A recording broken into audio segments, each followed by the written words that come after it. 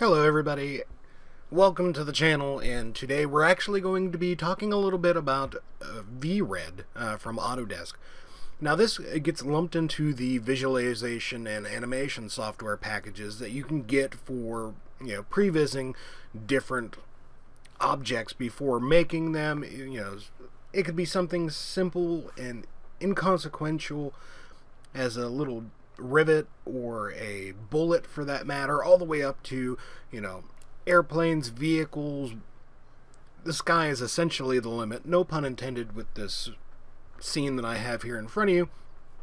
But there are many different products that you can use, and today we're just going to touch on VRED. Now there used to be where you can you could still do 3ds Max, you could still load up Maya, you could still load up Cinema 4D if you want to go that route. But if you're looking for something that's a little bit quicker to mess around with, you don't really want to take some of the time that you would have to do.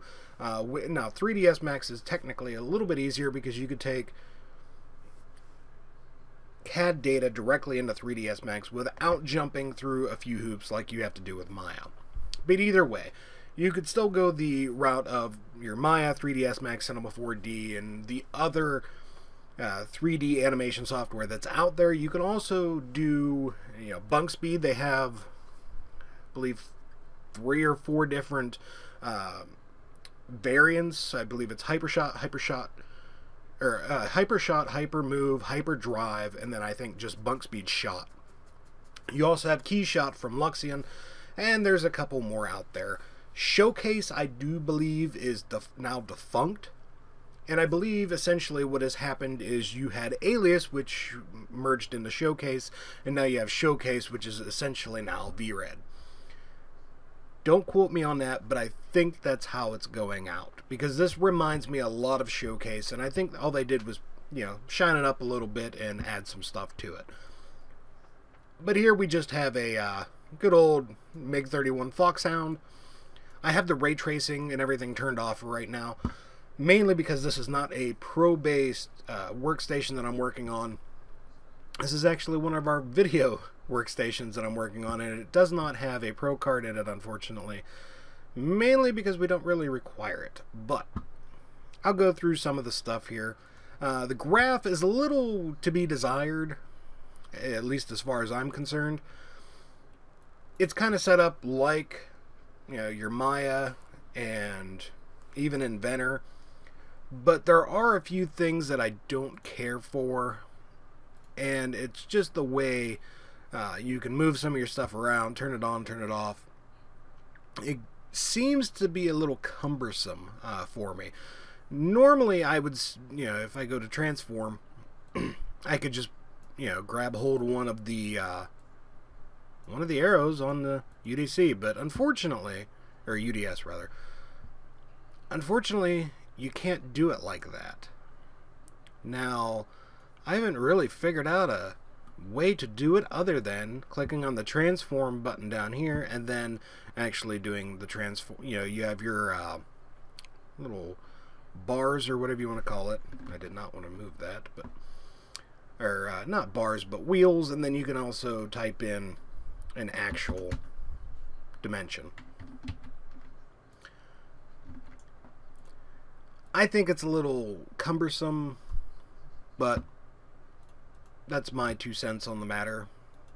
You may think that it's perfectly okay, and hey, that's alright too. So aside from that, we also have where you can assign your materials. Now I'll bring this over here. Yeah, I'll just close out my graph. Give me a little bit more room to work. I'm used to running dual monitors, and having to record this on a single monitor is a little funky. But you can have your materials, so you can create anything and everything from a phone all the way down to a light portal, with everything else in between. You have your plastics, your reflective plastics, chrome, brush metal, unicolor car paint, metallic car paint, flip-flop car paint, glass, carbon 2D, tire, velvet, woven cloth, line chrome, X-rate measured. I'm actually not sure what that is. OCS materials, shadow, multipass, your layered materials, switch materials, and you also have your light portal as well as custom. Now, quite frankly, I've never clicked on custom yet, never really needed to. Here you can create your sphere environment, your skylight, and you could do an environment switch.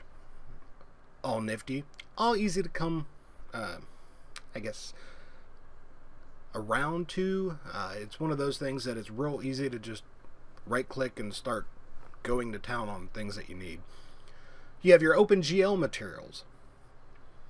You have simples, chunks, fongs, multipass, merge, and switch. You can edit some of your attributes and some of your objects.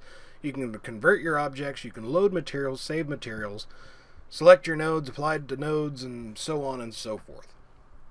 Now, as far as I'm concerned, this actually seems to go a little bit quicker than it would for me to do something in Maya or 3ds Max. Not saying that it's, perfect for the application, but 3ds Max, when it comes to applying some materials, at times can be a little funky. Mainly because I'm a Maya person. That's probably why. I'm still not 100% up to snuff as far as 3ds Max goes, but again, to each their own. On top of that, you have your cameras, where you can throw down cameras and all that other good stuff, add cameras, delete cameras, change your processings. You have your different tone maps, what your exposure and white balance is, your glows, your glares, lens attributes, viewing angles, clipping dimensions, or clipping planes, animation settings. Plus you have your distortion map, collision detection, projections, on and on and on. You have your curve section, mainly if you're getting into some of your animations. V-sets, or variant sets. I'm going to come out and honestly tell you I have no clue really about V-sets. I've never really used it as of right now. I should probably look into it. And then of course you have your render settings, which very similar to something that you would see from like Maya or 3ds Max. It's real simple. You have your your image outputs, where you want to put it. You can put a timestamp on it if you wish, your size, your image size, resolution information, whether you want to change your quality, what your render mode is, samplings, multi-passes, if you're using a cluster. So if you have like 6 or 7 computers hooked up on a cluster and you want to render out to all those computers to kind of drop down that render time, pick your different settings, your pixel filters and how many samples you want. Go over on the ray tracing. You could do photon tracing, IBL sampling qualities, trace depths.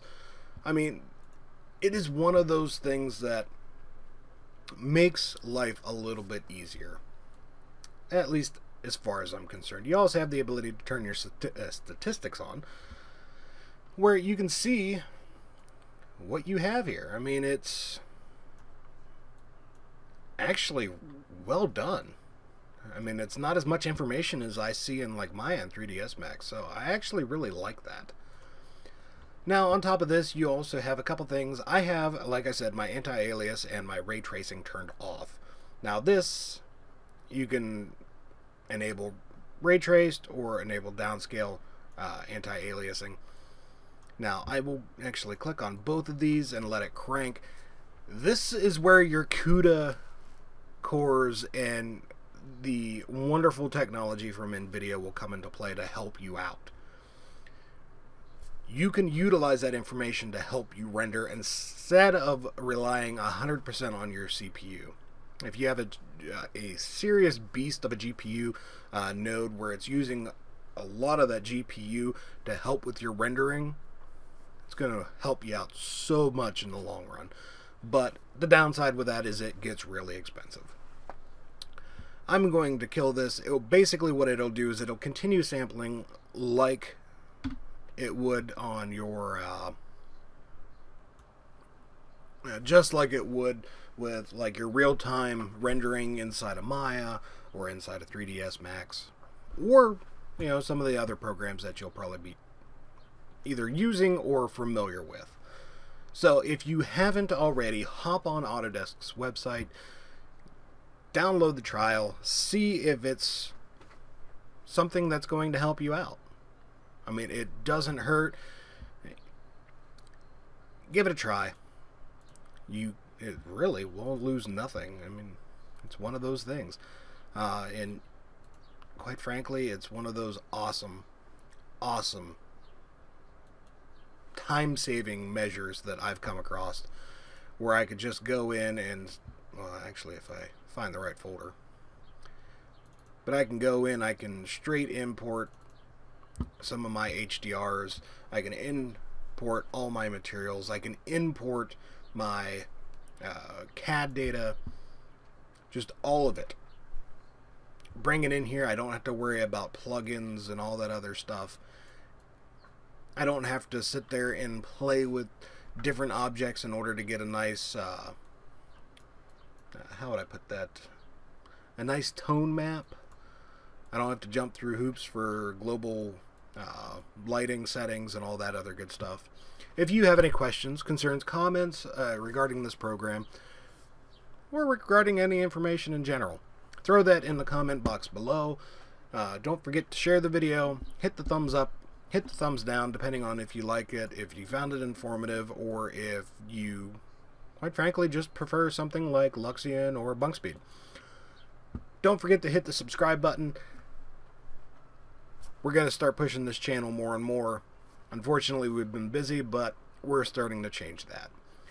Hit that good old subscribe button. That'll let you know every single time we push out a video, and it helps us tremendously. And again, don't forget to share. Until next time, I'm Matt from Laythrom, and I will see you guys next time.